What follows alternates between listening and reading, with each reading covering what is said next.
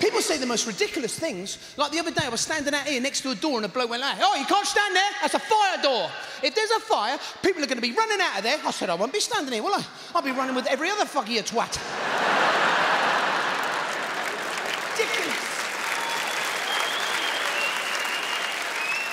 It's like the other day, I was standing on the platform of a station, an announcement come over the speaker, the next train is a non-stopping service.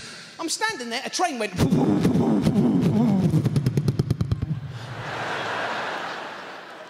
What's the point in telling me that? That's like walking over to the guard and going, see that train? I'm not getting on it. That's like one of us running past the station going, hey, I'm not coming in.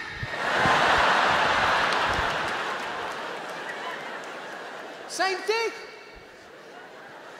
And what is it? What is it with those people that get up out of their seat to get off the bus or the train and you jump in their seat and it's fucking hot, isn't it? You think, how can someone's arse generate this much heat? Oi, nuclear arse. So when you was a kid, do you remember your dad had that Austin shitmobile for a car? Remember that? Everything in it was that black vinyl plastic. When he parked it in direct sunlight, fucking hell.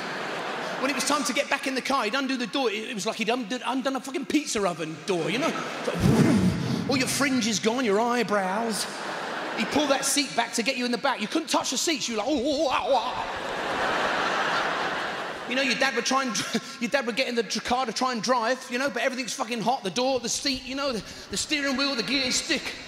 You look like Mick Jagger having a fucking driving lesson. You know, there's us kids in the back seat doing this shit, you know, your mum's up the front doing all this.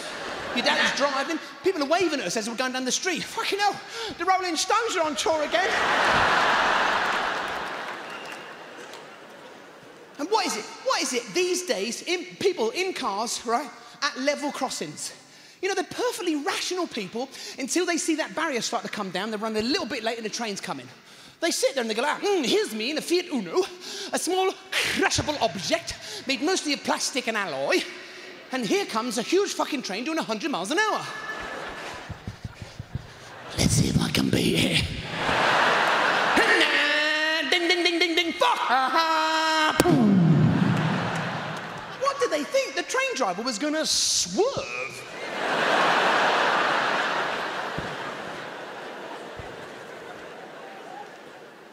I don't like travelling on the train late at night. I can't stand it. I always think that bloke with the mad swiveling eyes is going to lunge out at me and go like, hey, tickets, please. Well, you've got to be careful on trains now. You hear all these stories about people getting mugged. You know, they say in case of an emergency on a train, what you've got to do is you've got to pull that emergency cord. Yeah, that's great, that's great. That stops the train. Don't stop the mugger, though, does it? Now you're miles from any station, there's some bloke standing in front of you going, good, I've got more time. And you know some idiots, they just want to pull that cord just for a laugh. Why do they give idiots that, the option to stop the train? That's one of the train's major controls. That's a handbrake, that is. That's the driver's job, not our job. They don't give everybody a steering wheel to use on the bus, do they? You know, everyone's on the bus, I want to go home. Fuck off, we're going to Lidl's.